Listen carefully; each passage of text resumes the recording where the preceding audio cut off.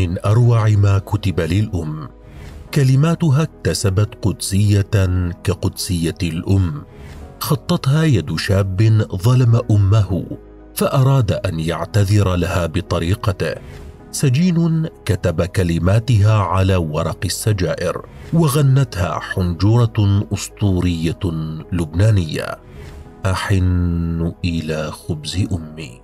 حروف كتبت بالدموع وباتت أيقونة لكل مشتاق لأمه. إليكم حكاية الدرويش مع رائعته: أحن إلى خبز أمي. ندم شديد تسرب إلى قلب محمود درويش الشاعر الفلسطيني المعروف حين شاهد ما تعانيه أمه كي توصل إليه الخبز والقهوة إلى داخل زنزانته. فما سر هذا الندم؟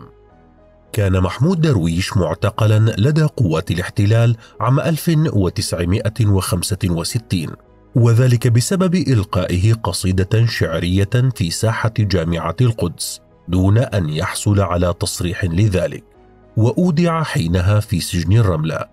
جاءت والدته لزيارته وقد أحضرت معها خبزا وقهوة، وكانت تبدو على وجهها ملامح التعب والأسى، إذ عانت كثيرا حتى سمح لها الحرس الدخول لرؤيته، حتى أن روايات على لسان الشاعر تقول إن الحارس لم يسمح لها بإدخال القهوة، وحين ناقشته وأصرت على إدخالها سكبها على الأرض فعمت رائحتها المكان. بينما تذكر روايات أخرى أنها استطاعت إقناع الجندي بأن يسمح لها أن تدخلها لأن ابنها يحب قهوتها والخبز الذي تصنعه بيدها كثيرا. وما أن رأى محمود درويش والدته تدخل عليه بما تحمله بيديها وقلبها وملامح الأسى على وجهها، حتى تسرب إلى داخله شعور بالندم الكبير، والذي برره بأنه كان طوال حياته قبل هذا الموقف يتهم أمه بأنها لا تحبه وأنها تفضل شقيقه وشقيقته عليه، لأنه كان الأخ الأوسط، فكان يشعر أن الأخ الكبير حاز على كل الاهتمام بينما تحوز أخته الصغرى على كل الدلال. بهذا الشعور أسر محمود درويش نفسه حتى لحظة دخول والدته عليه في السجن، وبمجرد رؤيتها رمى نفسه بأحضانها شاعرا بالذنب والندم على اتهامه لها كل تلك السنين، ولم يجد أبلغ من اعتذاره لها بقصيدة.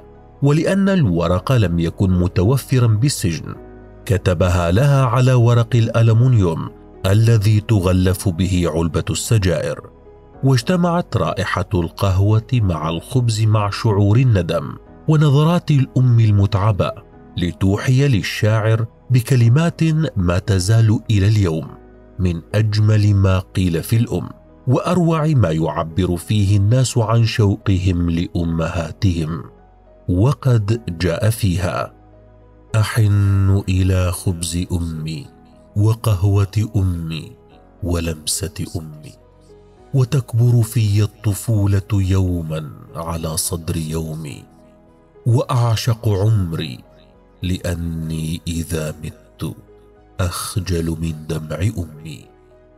وفي تعليق شقيق الشاعر على القصيدة فقد قال إن أمه كانت تدمع عينيها دوما عندما تسمع القصيدة التي كانت تحرك شوقها لابنها محمود الذي عاش 3 عقود في المنفى، خاصة المقطع الذي يقول فيه درويش: خذيني إذا عدت يوما وشاحا لهدبك، وغطي عظامي بعشب تعمد من طهر كعبك، وشدي وثاقي بخصلة شعر بخيط يلوح في ذيل ثوبك. ولدت قصيدة أحن إلى خبز أمي من رحم معاناة محمود درويش بين جدران السجن، ووسط مشاعر مختلطة من الحنين والشوق والامتنان والاعتذار والندم، وما تزال رغم مرور السنين من أجمل ما قيل في الأم على الإطلاق. وقد حفظها الملايين عن ظهر قلب، وغناها مطربون كثيرون وكان أجملهم أداء لها المطرب اللبناني مارسيل خليفة، الذي غنى الكلمات وهو يستحضر في خياله والدته هو لا والدة محمود درويش، تماما كأي شخص يسمع هذه الكلمات فلا يستطيع إلا أن يستحضر والدته ويشعر بها ويتوق لحضنها الدافئ. فما رأيك بهذه القصيدة؟ وهل سمعت بقصتها من قبل؟